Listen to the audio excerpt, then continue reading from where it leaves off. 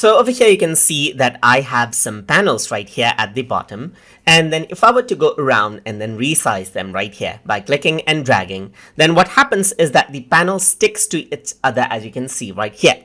So usually when you're making a storyboard, then this is not a big deal. But if you want to work around with the timing and make an animatics, then you might to have some gaps in between right here. So for that, what you can do is you can go around and click on Animatic Editing Mode right here on the bottom, as you can see. So once you do that, what happens is that you can click and drag around the panels freely, as you can see, and place them with gaps, as you can see right here. So if I were to go around right here, it sticks together. But if I were to resize, now you can see that it does not actually stick over there. You can disable this right here, but once you disable this, what happens is that if I were to resize this, you can see that it sticks right there. So now it is separated right now, but if I were to go around and then keep them together just like this again, then what happens is that it will resize just like this by sticking to it. But as soon as you click on Animatics Editing Mode again, you can resize and you can see a gap comes up right there.